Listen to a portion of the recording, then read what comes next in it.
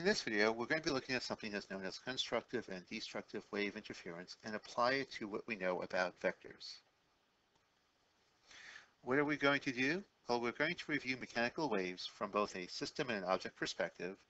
We're going to define what wave interference really is and identify its different types. And we're going to use vector addition to predict what the resulting shape would be when two or more waves overlap. Why are we doing this? Well, for starters, waves is a confusing topic for most people because they have properties that are unlike things that we see with physical objects that we are used to. Understanding waves takes time. So if we start on this now and work on it throughout the entire year, we'll have plenty of time to get a full understanding of waves when you actually need to have that understanding. Wave interference is also a property that takes a key role in many different behaviors of waves. They also are used in many different wave applications that we have in everyday life. Also, since we'll be able to use vectors to predict what the resulting overlapping wave looks like, we're able to enhance what we know about vectors now to this application. So the first thing we have to be clear on is, what do we mean when something passes through something? So here we have a bullet that's being shot through a bottle of water, and we have a ghost that's passing through a tombstone. And the question is the bullet passing through the bottle of water? And while most people turn around and say, yes, it is, it's not really passing through, as it is forcing the bottle to go around the bullet. If you notice, when the bullet, after it quote unquote passes through, the bottle is definitely in a different condition than it was before. When we have the ghost that's passing through the tombstone, however, you can't tell if anything's ever happened to the tombstone. And that's because there's been no physical change made to the tombstone. So when things pass through, it's kind of like that ghostly type passing through, where there's no change, there is no damage. A lot of times when we turn around and say something has passed through, we mean punched through, where it has made a hole and the bullet never really went through the water. The water went around the bullet. In fact, if we take a look at this picture right here, you can actually see the water that has been pushed around the bullet as it travels through. So the bullet isn't passing through anything, rather than it's being, it's making a hole. Now, if you view the bottle as just an object, it's passing through the object. But actually, as a system, we can see it's not the bullet's not passing through anything. It's actually forcing things to go around. Very similar to a person who's pushing their way through a crowd. They don't actually physically pass through anyone. They just push everyone off to the side. Waves, however, do pass through one another. Here we see water waves that are rippling through, and we can see areas in where the waves get higher, where the water level gets bigger, and little valleys that are formed within the water level.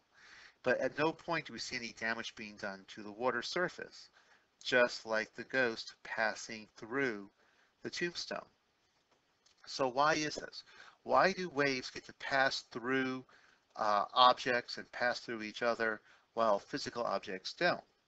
And the simple reason for that is waves themselves don't have any physical matter. They look like an actual entity, an actual structure, but the reality is that they are nothing more than an illusion, if you will, of the motion of the individual particles that make up the material. A wave is really just a disturbance of particles. A wave isn't actually real itself. When we look at the wave as an object and we describe its height or amplitude or its length or its wavelength or the number of times we see it per second or its frequency, it is easy to think of it as a solid object, but it really isn't. It's actually a collection of particles that are moving individually, some in one direction, some in another, and all at different speeds. And so that's what we actually see. It's kind of like a person versus a group. If we have a group, we can often describe the group as having an opinion, or the group got angry, or the group is happy. but there is no actual collective, well, there is no actual intelligence to the group. It's not real. It's a whole bunch of individuals. And some could be happy, some could be angry, some could be wanting to do one thing, some could be wanting to do another.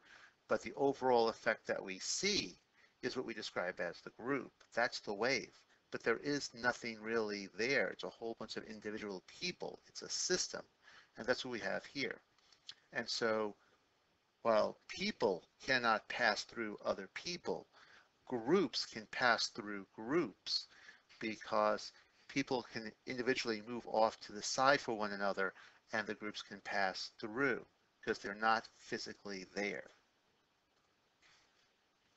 Here we have a case on a person who is making two sets of waves. You can see that they have like these two little balloons and they're bumping them into the water, and the way each one makes a set of waves.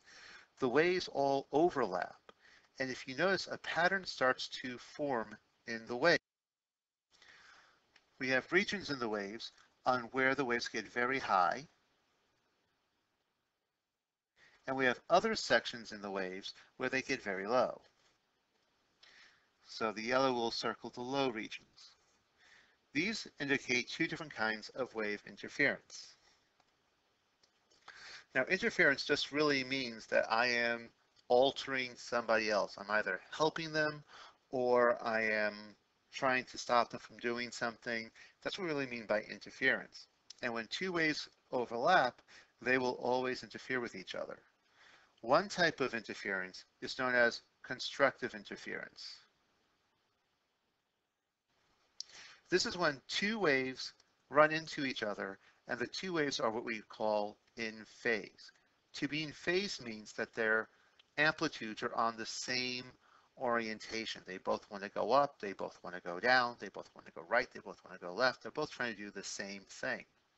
When these two waves meet, they constructively interfere, which means they build upon each other, making a larger wave. This is only temporary though, because the waves are physically passing through each other, because again, waves don't have any physical nature to themselves really, and they're just a disturbance. And so these two waves simply pass through each other. There is no bouncing whatsoever, but at this one point where they meet up, they actually construct a larger wave. That's these regions here where we can see these high bumps.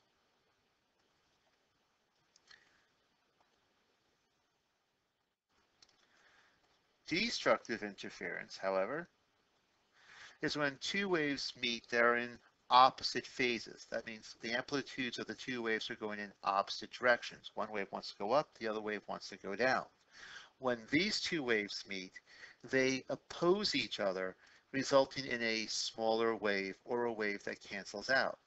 When they overlap completely and cancel out completely, we see these low regions right here that are regions of destructive interference. The way that we can figure out constructive interference is really, really simple. Here I have wave A, here I have wave B. And I was thinking of this as hills and holes.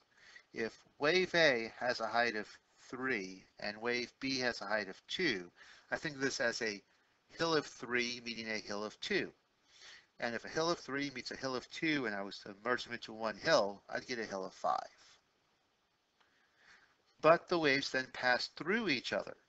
So while this is the merger of A plus B, in the end, B will just move on its merry way, and A will move on its merry way, and there's absolutely no change. The reality is A and B don't even realize they engage with each other.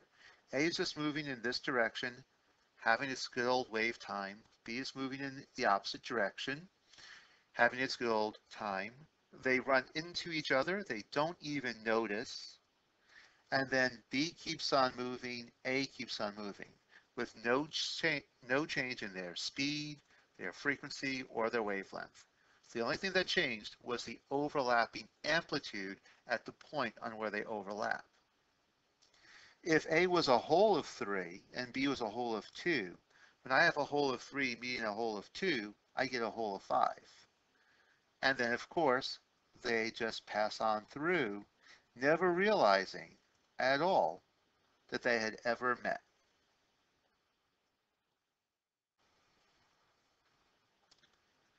Destructive interference runs the exact same way, but sometimes the waves cancel out completely and sometimes they don't. If the waves do not cancel out completely, we call it partial destructive interference because there's a little bit left over. Partial destructive could have a bump on the upside or on the downside, it doesn't matter. And again, hills and holes make a lot of sense here. If I have a hill of 3 that runs into a hole of 2, then when the hill of 3 falls into the hole of 2, I'd have a hill of 1 left over. Then the waves pass on through, so I'd still have a hole of 2 and a hill of 3, never realizing that this ever happened. Had this been flipped upside down, where I'd have a hill of 2 and a hole of 3, I'd have a hole of 1 because I have more hole than hill. And again, it would just be partial destructive interference, and the two hills and holes, the two waves would just pass on through, never realizing this happened. But sometimes I'll have a hill of 3 and a hole of 3. And when a hill of 3 falls into a hole of 3, I get flat ground. There's nothing left over. The two waves have totally destroyed each other during this overlap. The problem with this name, though, it's very misleading. Because normally if I totally destroy something, it's gone, it's never coming back. Nothing was really destroyed. It's really just hidden. Now all of a sudden I have my hill of 3 and my hole of 3 moving in opposite directions as if nothing happened because nothing was really destroyed. It was just an illusion because they both canceled out at this one point. And when I say they, I mean their motion, not the energy, not the particles, just the messaging. And for that simple reason, we don't see anything, and it was called total destructive interference. But it really is a misnomer because nothing was really destroyed. What we're really using here is something known as the superposition principle, and it's something that we've worked with adding vectors tip to tail. The superposition principle simply says the following. When I want to find the result of two things that are overlapped, such as waves, I simply just overlap them one on top of the other as if I'm adding them up by vectors through the tip-tail method. And when we add vectors to the tip-tail method, its official name is the superposition method. So here we have two waves that are very weirdly shaped, and we want to find out what the resultant is going to be when they overlap. The easiest way to do all of these types of questions is to view them as a system of vectors. So I just follow a very simple multi-step process that takes very little effort to do. People who don't follow this process often get confused later on when we start looking at very unique shapes. So here I have a triangle shape meeting a square shape. This guy's going to be moving in this direction. This guy's moving in this direction. And the question is, what do they look like once they overlap? So the first thing I'm going to do is view each wave as a system of vectors. I want the number of vectors in each shape to be the same because I have to overlap my vectors. So that's all I'm going to simply do is instead of a triangle, I now have 5 vectors. 2 have no height because they're at the bottom of the triangle. 2 are medium height, 1 is a high height. For the rectangle, all the vectors are the exact same height because it's a rectangle. Easy enough. The next thing I'm going to do is I'm going to label my vectors so I know which vectors are going to be overlapped. Because when I actually overlap this, it's not going to be E and A together. That's when these guys just meet. I'm going to have to add vector A to vector A, B to B, all the way to E to E. So I'm going to just have the corresponding vectors now overlap with each other. And I'm going to do that tip to tail. So here's the base of the wire, or the string, or whatever the wave is in. And then I just have one vector, then the next one. If you notice, A and A, then B and B, C and C, E and D, E and E. This now gives me an overall shape. So now if I draw out as if connect the dots, I see the shape of the wave. So that's going to be pretty much about it. If the waves go in opposite directions, I do the exact same thing. Now the velocities always go in the opposite directions.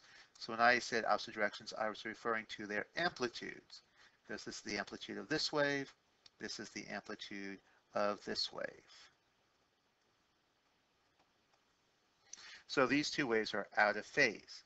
These two waves were, of course, in phase, because again, their amplitudes were in the same direction. So again, I'm going to simply break these guys up into multiple vectors. You get to pick how many you need. So if you can get away with 3, use 3. If you need 5, use 5. If you need 10, use 10. It really doesn't matter. It's just whoever works better for you. I'm going to label them A, B, C, D, E on both sides. I'm now going to add tip to tail, A to A's, B to B's, C to C's, D to D's, E's to E's. If you notice in this case, since they go in opposite directions, I'm going to actually have something that's going to go down to this point here, then move up to the baseline, and then back down. So this is my wave shape. If I was asked to draw the waves after they met, and now they've passed through each other, then I would simply have my rectangle exactly as it was, and my triangle exactly as it was, because the waves just simply passed through and there was absolutely no change whatsoever. Likewise,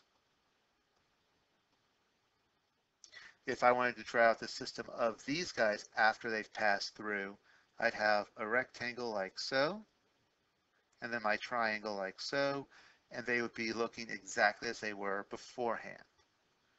So it's almost like, if you will, a case of where two strangers meet each other, they say, hey, how you doing? And then they just move on by without any changes to lives whatsoever, because that was it.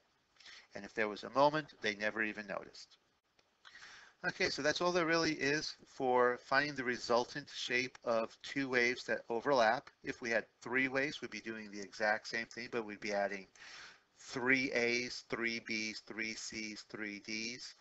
But I've never really seen that type of question ever being asked. It's always been only with 2. But if you notice, all it is good old-fashioned tip-tail method of adding vectors. All right, when we meet into class, we're going to be doing some work on this stuff. So if you don't fully understand this, that's totally okay. We just want you guys to get a bit of an introduction into it before we meet.